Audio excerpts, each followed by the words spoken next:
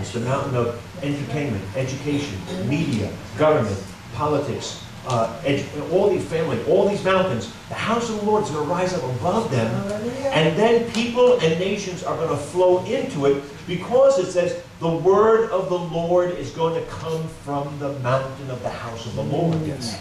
So with this, we need to get to understand this and get to know this.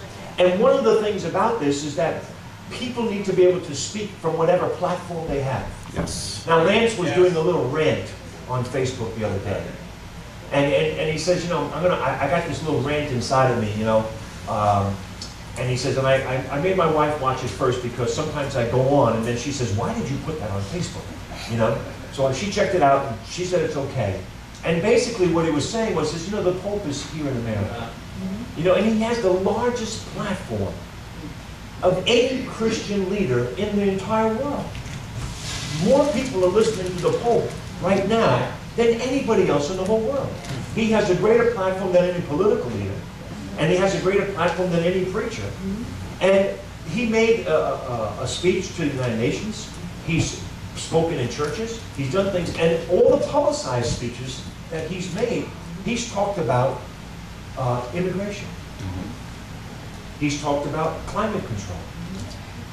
And Lance was saying, he said, you know, I wish he'd have talked about an aspect of climate control that really concerns us all. He said, you know, you're living here on this earth, and you have an opportunity to receive Jesus Christ as your Savior. And somehow or other, he should be putting this into his speech about receiving Jesus as your Savior, because he's the only way, and he's got the platform. But he's speaking about climate change. He said he should talk about the climate change that's going to take place for people when they go from living in this world, in the climate of this world, to a Christless eternity where they're going to go into a very different climate. Yes. Very, very hot. Talk about global warming.